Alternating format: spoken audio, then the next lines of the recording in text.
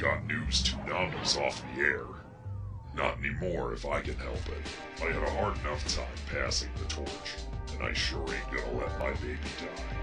Here's a message from a friend. Hey, Toonami faithful. This setup is a little on the sloppy side, but we've got to keep things on the DL for the time being, so pardon our dust. Moltar will be running the show for a little while in my absence. New duds haven't gotten back from the cleaners yet, but expect to see me soon. Until then, stay cold. Toonami's back in action. I was following.